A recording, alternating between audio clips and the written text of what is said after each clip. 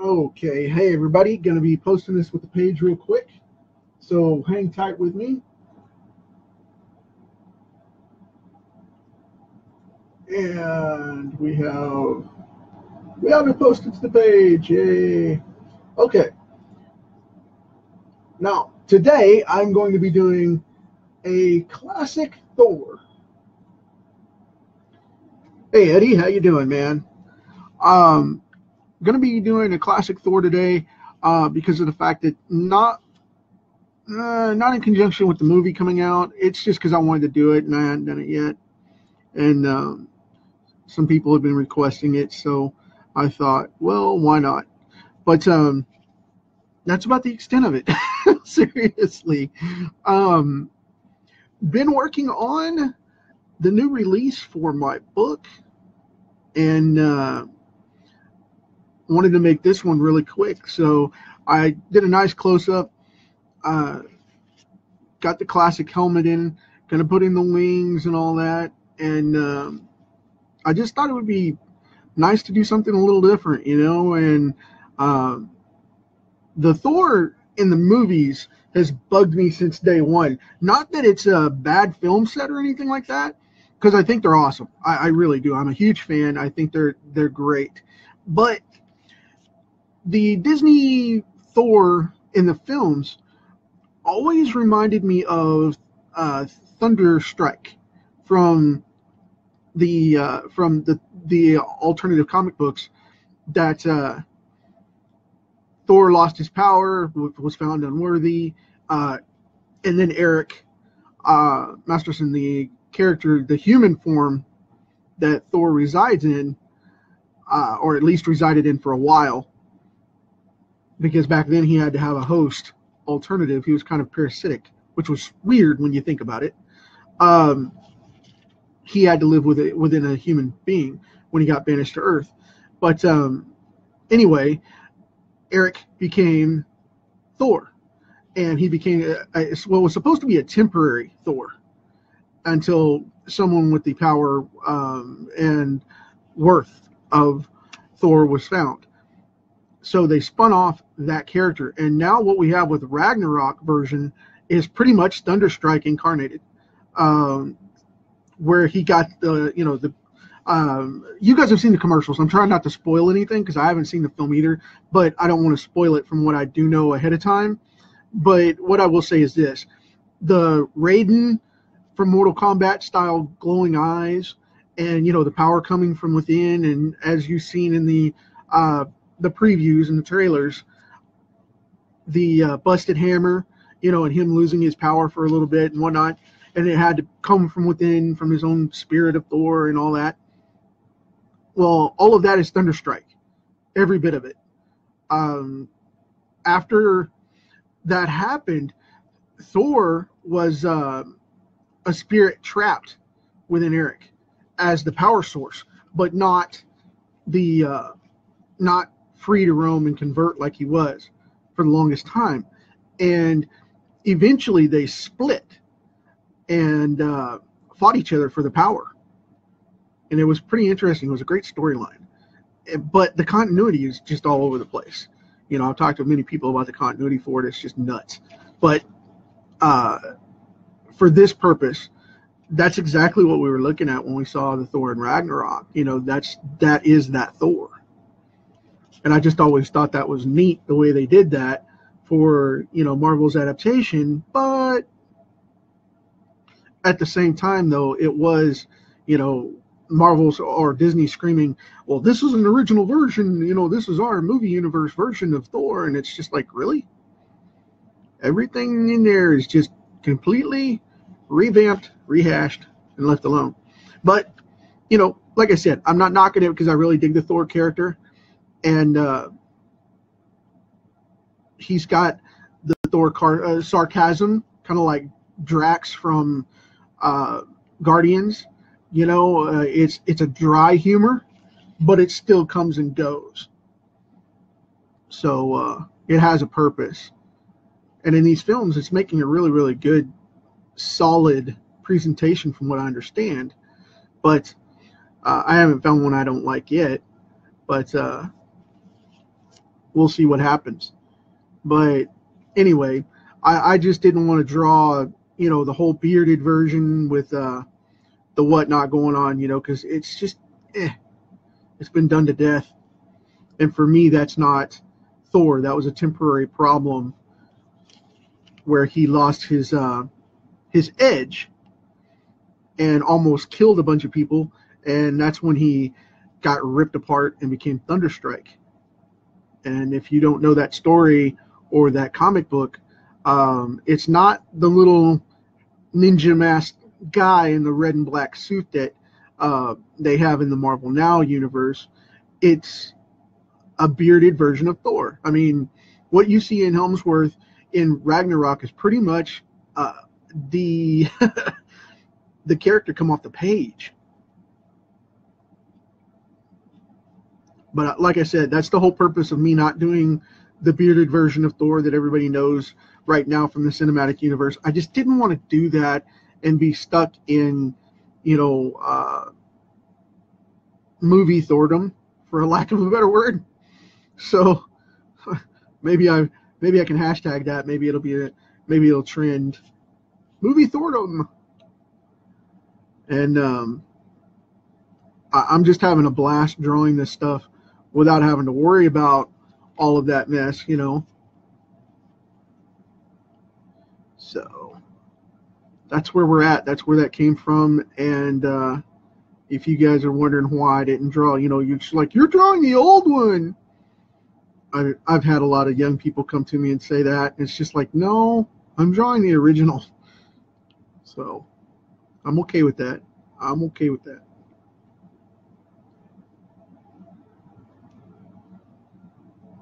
I'm surprised I haven't drawn him sooner. So, hey, Mr. Jim, how's it going, buddy?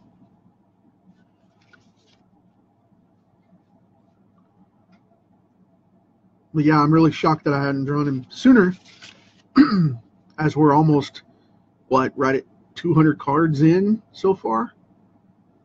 You'd have thought that under that past time I'd have caught him sooner, but that's okay, because a lot of great characters in there,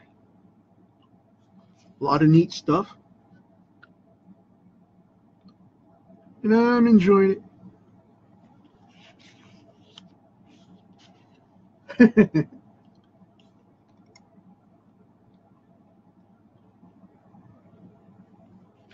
Mr. Jim O'Reilly, if you guys are checking this out in the replay or over on YouTube, let me tell you something. Mr. Jim O'Reilly is a card artist. The dude is professional.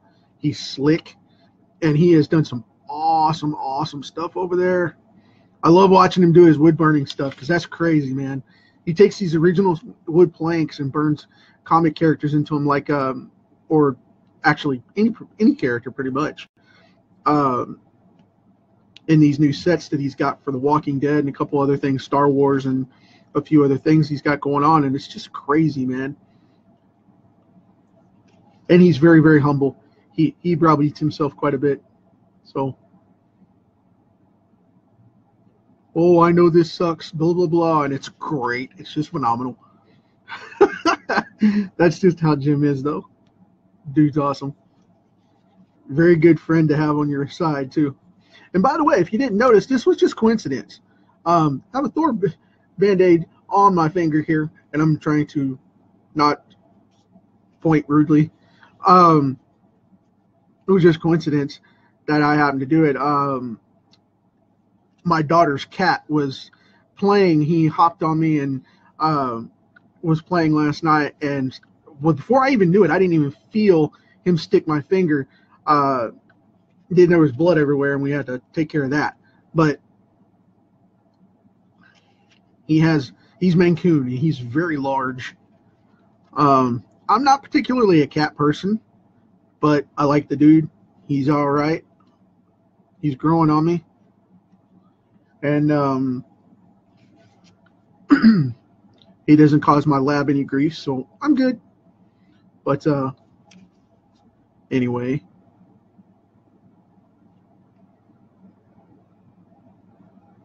He makes my daughter happy. That's cool. Cool by me. Cool by me.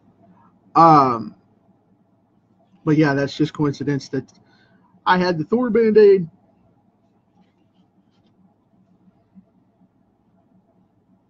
I tell you what, though, people uh, tend to pick on me when I have these things on because it's like, why are you wearing a kid Band-Aid? Get a real man's Band-Aid. And I'm like, really? You take it that serious, man? It's just a Band-Aid. But I love wearing them. I tell you what, it beats the heck out of My Little Pony. So I frequently keep a box around because I paper cut myself all the time, and it's ridiculous how often I do that because I work with boards and stuff and paper and whatnot, and these little things will nick the fire out of me all the time. But it is what it is. But anyway, on the Facebook groups this morning, it was funny because most of the day everybody's been complaining, acting like they're experts on Jack Kirby and Stan Lee here lately because of the Kirkman Secrets of Comic Books or whatever it is, that show that was on AMC after The Walking Dead the other night, and it premieres on Mondays. I'm not getting paid to say that. I'm just saying when it is. Each episode premieres now on their stable time for Monday, and I haven't watched the Wonder Woman one yet, but I find that stuff fascinating, and I'm a history buff when it comes to that. I love to study things like that, and everybody now thinks that they all know Jack Kirby and they all know Stan Lee, and they've all got the best approach of the story and whatnot, and because that was supposed to be the biggest rivalry in comics and and I have my own opinions about that, and I leave that alone where it is because at the end of the day, a buddy of mine and I were talking about it, and at the end of the day, the funny thing is that Marvel owns it all anyway.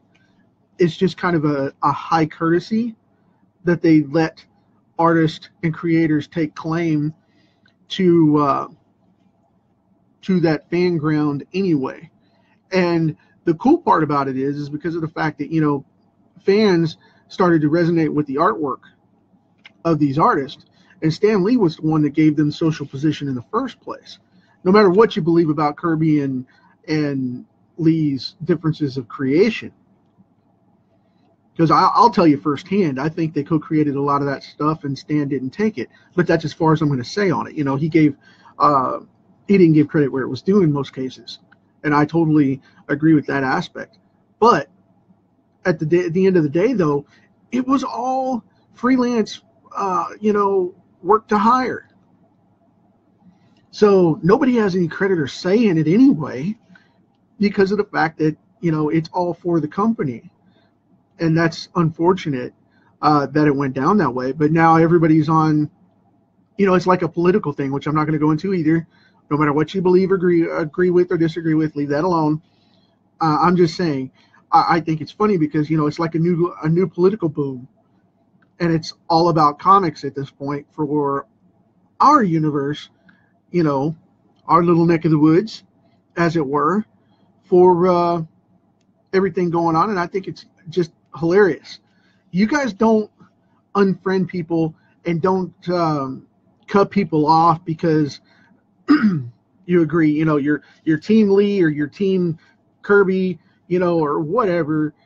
Don't cut people off, because I've seen people unfriend each other a lot today, and it's ridiculous that you cut people off because of disagreements like that. But, if they're being a butt about it, and that's a technical term, if they're being a jerk about it or a butt about it and won't shut up and let it drop until you agree to what their circumstances or view is, that's a totally different and understandable reason for departing from that relationship. But and I can see both sides of Kirby and Lee's position, because I've been ripped off in internet marketing, digital marketing, social media marketing. I've been ripped off by people I've worked with, and they've taken credit for things that I did, and they know they did. and yet they can't continue on their work without me because they can't do what I did. So, bite me. But in comics, I've seen the same thing. People will try to steal stuff. They'll steal credits or stories or whatever. And, you got to be careful with that stuff. And just kind of keep everything in contract, keep it under perspective. And just remember, if you're work to hire, just do your job, claim the book, claim the fame, and move on. But if you're a company and you're shining people on, if you're a publisher, you got to be more careful with that, because you got to do what's right. And I had the opportunity to take over a client's character because of the fact that he hired me work to hire, and then put it in the contract himself that I've mentioned this before, that I own the book.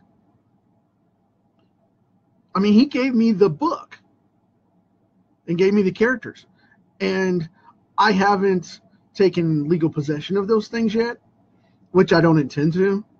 I shouldn't even say yet, because I'm not gonna. Unless he comes back and bites me somehow, I don't see that being a problem. But I have no interest in his character other than drawing it. But he skimped out on some money for me and tried to cheat me out of a contract, and tried not to pay me. And I did threaten to take it off. I threatened to take the book as payment because of the fact that he put it in the contract, and I told him it was there from the get-go, and that he may have wanted to correct it, and he didn't. And I was just like, man, that's not good. But he's like, I trust you. And I'm like, you don't need to trust anybody. You need a contract. This is our first time working together. You don't know me from Adam. But yet, he could trust me because I didn't rip him off. But, that was one of those things. I could have gone dirty with that, just like anybody else that's done that to me in the past. People are weird like that. You have to be very cautious and careful. People will come after you and burn you like that. But, everybody's ranting and raving about, oh, Jack got screwed by Stan and blah, blah, blah. And it's like, what? We'll never know what agreement was signed. We'll never know what understanding they had. We'll never know, except what these shows and stuff want to leak out and show us. And granted, I totally agree that there was a conflict there. I mean, I'm not naive to it at all. Obviously, there was a conflict and a problem because Ditko and Kirby left.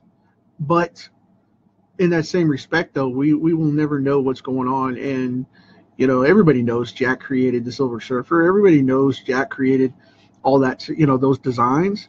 And so did Steve. He created the original design of Spider-Man, but doesn't get creation credit for that, even though he co-created him. I guarantee you Rob Liefeld does for, creating Deadpool.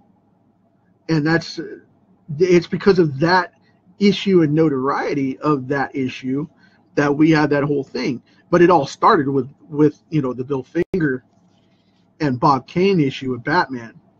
That's where the real rivalry started. And it was way even before that.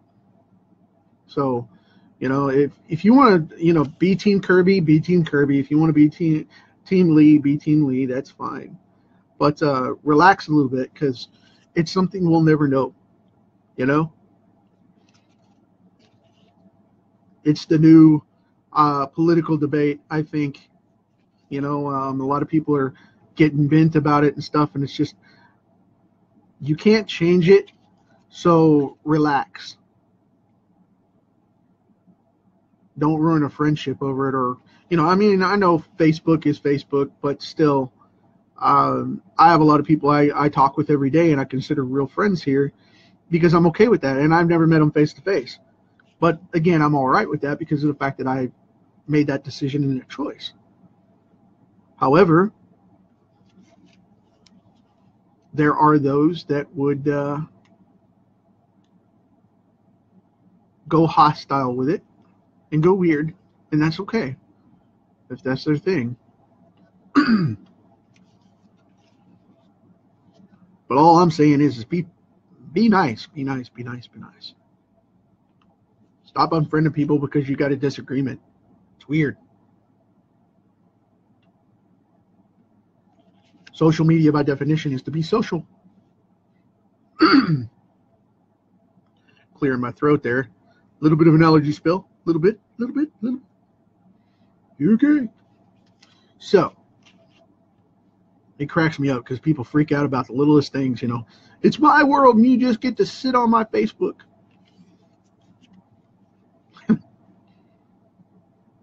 They take crap way too seriously. You know, I've had clients do that too. People freak out and it's like, you know, is my book going to make it? Is my book going to make it? And I'm like, I don't know. Put it out there and see. If you do what I tell you to do, it's going to make it.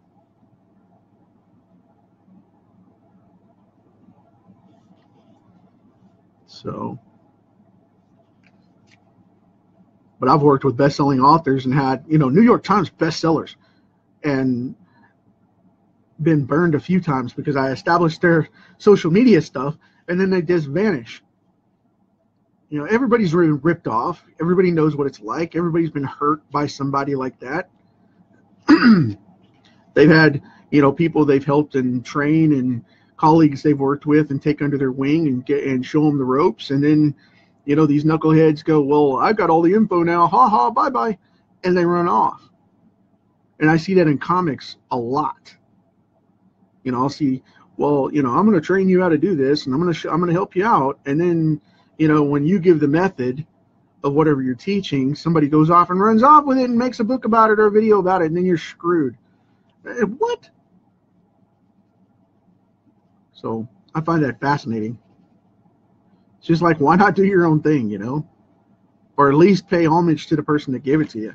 I do that a lot. I'll take content that I know from other people and I'll ask their permission to use it. And then I'll let them, you know, have credit for it. I've done that many times on this show, you know. And then you'll see stuff like you'll just see like a super old book that's in, you know, default now, or that person's passed on or whatever, you know, Napoleon Hill here and there, that kind of thing and whatnot. And it's been reproduced 80,000 times in whatever form, you know, public domain or whatever it comes to at that point. But I say stuff like that all the time. I'll mention it in books and stuff. I've got one coming out here soon that's got some material from him in it. And it's just, you know, you just market it and say, okay, this is where I learned this, and this is the expert that I got that from, and this is my professional take on it, you know, and you move forward. But you look like an idiot if you go off and say, you know, this is my stuff, and you're blatantly plagiarizing people. It's just ridiculous.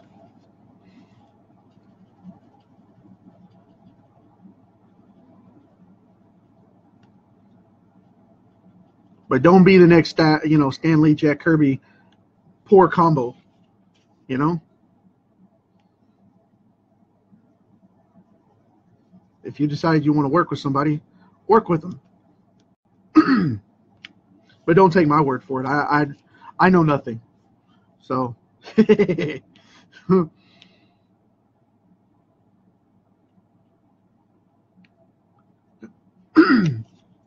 I've just been doing that same thing for the last 20 years.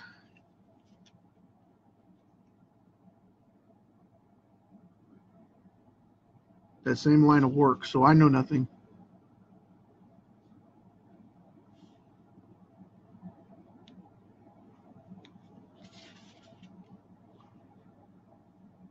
Let's see here. How's this going? I got kind of a an Art Thibert thing going with the costume back here, with the cape,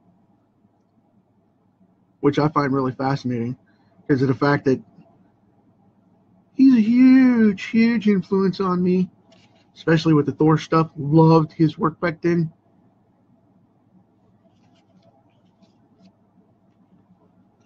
Walt Simonson was even more so.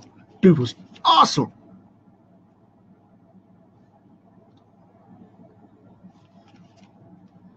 Very cool. So I'm going to bridge this up a little bit with these little feathers, and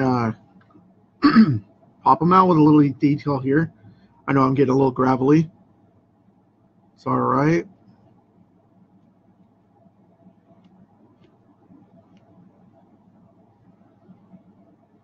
Now the cool thing with these feathers is what you want to do is you want to go in about every third one and give it a heavy weight on the bottom, and just give it a heavy line. That way it looks like it's popped out. And like down here on the bottom, just going like this, show the heavy weight of the feathers. Like that.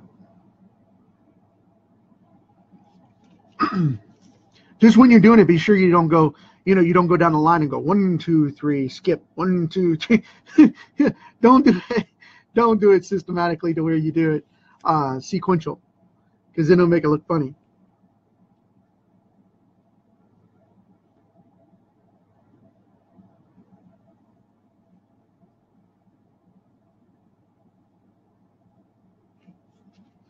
Darkening up this hair a little bit. And you know what? I need to erase that.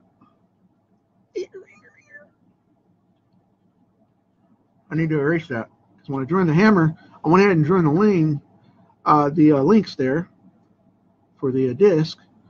We forgot to put in the other side of the hair. Oh my gosh, I forgot. Yeah, Goldilocks will get mad at me. You forgot thy hair. And I know that's not right either, but a Shakespearean, I'm not. So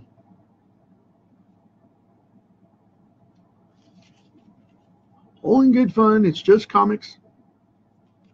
Don't get bent. Don't get bent. Now, there we go. Cool. Now he's got a little bit of hair on both sides. Yay. So we're going to go down here and shade this in.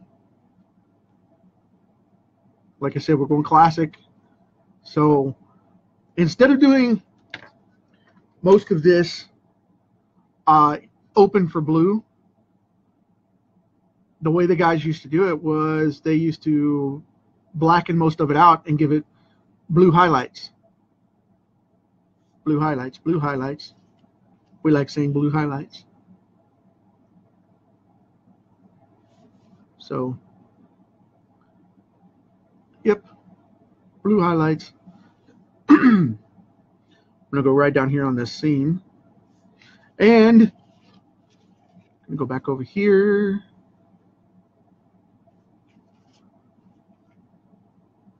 Sorry, I'm moving this around so much. It's just I've got to stay off those massive pieces of graphite. These massive blacks, because I don't want to mess this up. And the last thing I want is big smudged knuckle prints across it, as I stick my finger right in the graphite anyway. Oh my goodness.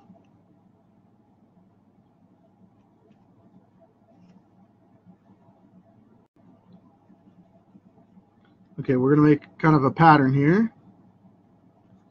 So I'm going to want that blue anyway. Like right across here. Ding.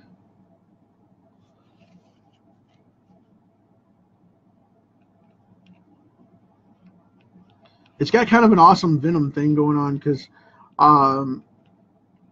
it's got that blue rim light. So we're going to knock this out.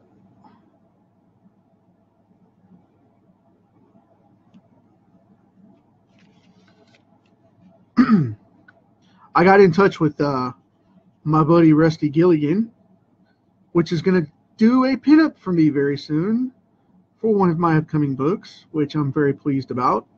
Not disclosing which one yet, because of the fact that we want to keep it as clean and simple as a surprise for you guys as possible.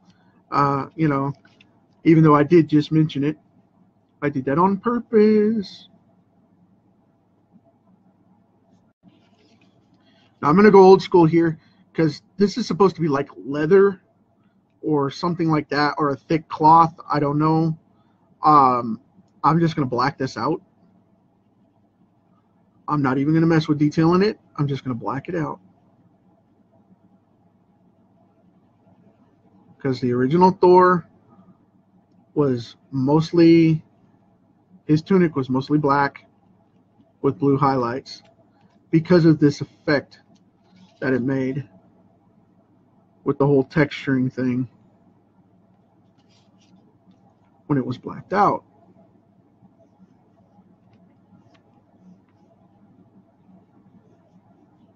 Now I had this one pose that I knocked out right before, but I switched it to this one. It just didn't, I don't know, it didn't have the feel I wanted. So it was a full body shot, and it made him super tiny on the card. So I was just like, no, I'm not going to do that. Because not that I want anybody looking at it, but when I did the Doc Ock, which is one of my least favorite cards in the series, he was so tiny in that card because I did a full body shot. Did a full body shot on him. So, and he was just so tiny. There we go. Cool deal. Now, I'm going to accent these discs just a little.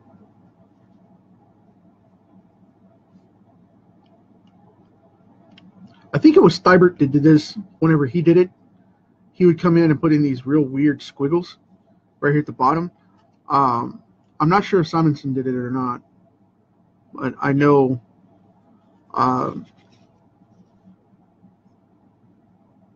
Art did. He used to make these want to look like glass, so he would, or shiny at the very least, so he would come in and mark them up like this, kind of like that.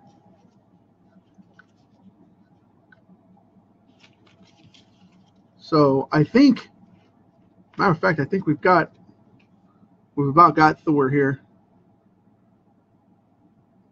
I think we got him covered. We want to strengthen up that jaw with a shadow, just a little undertone right there. Very clean. I like it.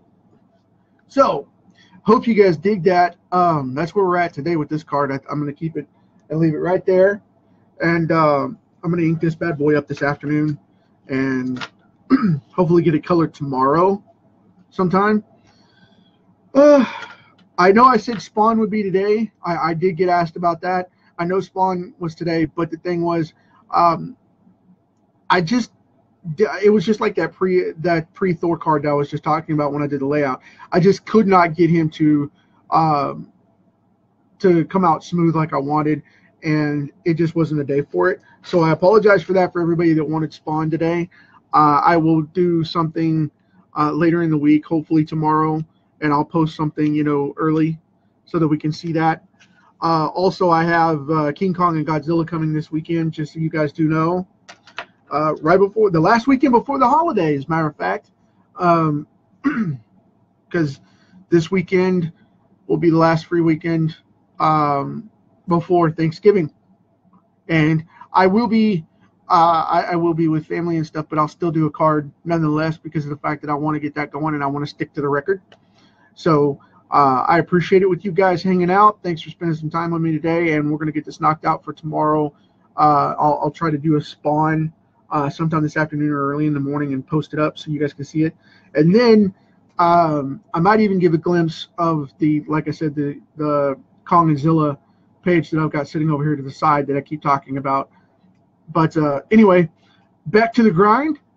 I appreciate it. I got some comics to make and some books to put out and stuff, and some marketing material to send out this afternoon. So thanks very much, guys. Catch you tomorrow.